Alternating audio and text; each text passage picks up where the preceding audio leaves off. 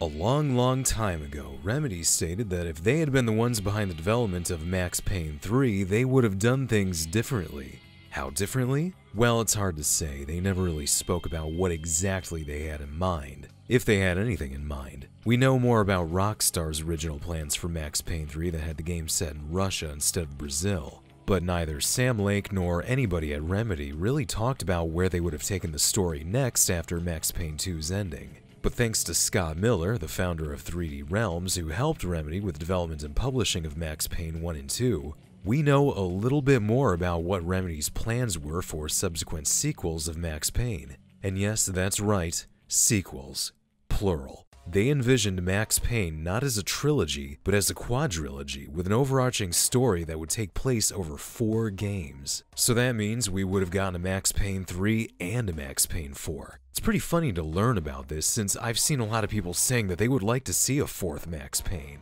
Every time I saw that, I thought, it doesn't need to happen. The Max Payne 3 that we got literally ended with Max walking off into a sunset, and he's on a nice, clean, calm beach. He looks and sounds relaxed, content with how things are, he's not drinking alcohol anymore. He's basically got the rest of his life ahead of him to figure out what to do. And as long as he doesn't go back to New Jersey while the DeMarcos are still around, then he should be okay. But then this is the Max Payne 3 that we got, a game that was probably being made without any future installments in mind. After all, Rockstar kept putting it off for a while, and development was very difficult from what I've heard. They also probably figured that the game was not going to be a huge title either, which sucks, and that's exactly what ended up happening. Compared to other Rockstar titles, it really did not sell well, and Take-Two were not pleased with its performance. But according to Scott Miller, if Remedy and 3D Realms had continued with Max Payne instead of them selling it off to Rockstar, first they would have taken things in a very different direction. That is obvious. Sam Lake's writing style is a lot different from Dan Houser's writing. Dan Houser's Max Payne 3 felt more like an action blockbuster, complete with one-liners and a pal for the protagonist to joke with or protect. Sam Lake's Max Payne was like an action movie too, but one with much more mystique to it. There's almost a supernatural element at times, and it can be very moody. Max is also quite a wordsmith, and he certainly loved metaphors back then.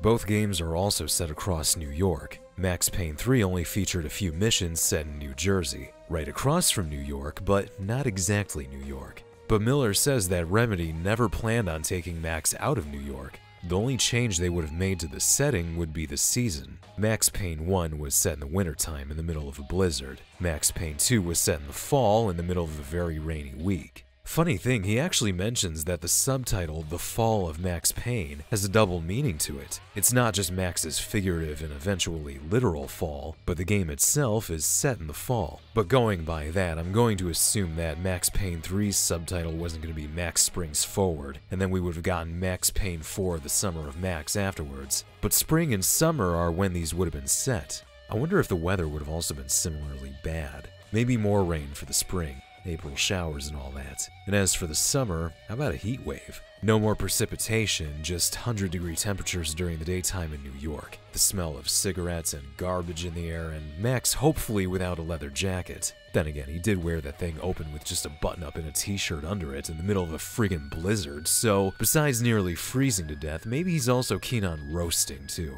Although I would have liked to have seen him shed the leather for maybe whatever that shirt is he's got underneath. It looks pretty cool actually, I have a similar one myself. But besides superficial things like the environments and character models, where would they have even taken the story with these 2 extra games? By the end of Max Payne 2, Max is basically wanted by his own police department for shooting a fellow detective and then getting involved with a killer. Among all the bodies found around him include the killer in question, a Russian mob boss, and a United States senator. Needless to say, he'd be in quite the sticky situation.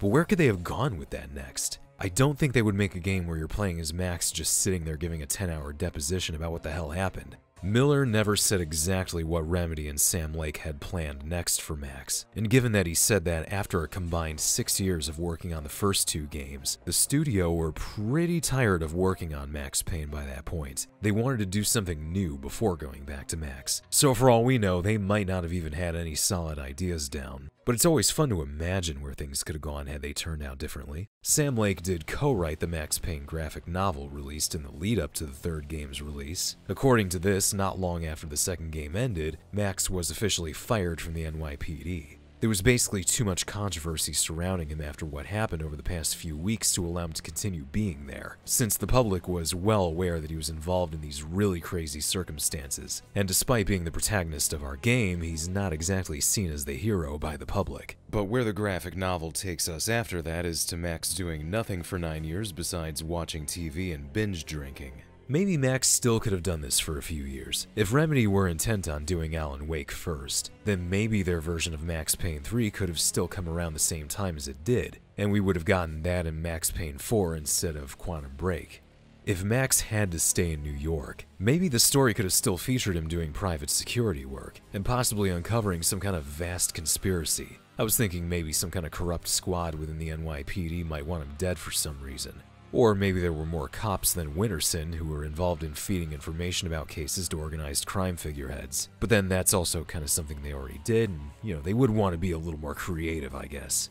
Maybe they would just do something so incredibly different that it would be hard to guess exactly what they'd do. He was a detective turned DEA agent in the first game. He went rogue after going undercover and waged a personal war against every Sopranos reject he could find. And after winding up on the rooftop of a major corporation's building after killing their CEO in a very spectacular fashion, he still got his job back in the NYPD thanks to Senator Woden pulling a few strings. Now, even though Woden dies by the end of the second game, maybe through some miracle of writing, Max winds up working for the FBI due to his expert knowledge on organized crime and militias. I mean, he shot probably hundreds of them, he's got to know something about them.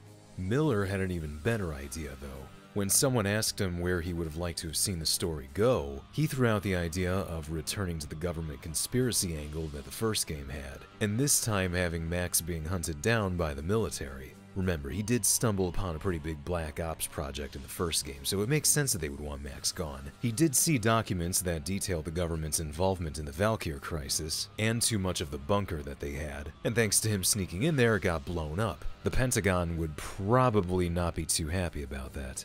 I feel like had this been the idea that they had back then, and had Remedy and 3D Realms kept Max Payne, the game would have probably turned out being maybe a little similar to Splinter Cell Conviction, but without stealth. Although Remedy then sold Max Payne to Rockstar because Rockstar offered a ton of money. Even though the second game didn't sell as well as Remedy had hoped, Rockstar still saw potential in the franchise. And at least we got Max Payne 3, even though it turned out to be the last we would ever see of Max. Until the near future, perhaps. Hey, imagine if those Max Payne remakes actually did so well that they decided to do another new Max title after all. Maybe a prequel or something, since if they kept the third game as canon, I still believe Max would have officially retired from anything that would bring violence to him. I wonder how the production on the remakes has been doing too. It's been nearly a year since those were announced, and we don't know anything else about them besides the fact that Rockstar are paying for it. Remedy have almost finished development on Alan Wake 2, which is due for release this year. They've since announced that Control 2 is now in production. I would have thought for sure that Max Payne was going to be their next project after Alan Wake, but then they also said that they were planning on releasing games in a much quicker succession than what they've done previously. That's surprising since they're not exactly a huge studio. I just hope Max's eventual return turns out to be awesome enough to bring this franchise back, or at least make it more popular again and give it the love it deserves. Anywho, what are your thoughts? Would you have liked to have seen Remedy hold on to Max Payne and maybe make the third and fourth game on their own? How do you think they would have turned out compared to Rockstar's Max Payne 3? And what do you want to see next for this franchise in the future? Do you actually want to see Max make a comeback with a brand new fully fledged game? Or are you satisfied with the remakes that are in production? Whatever your thoughts are, let me know. Thank you for watching.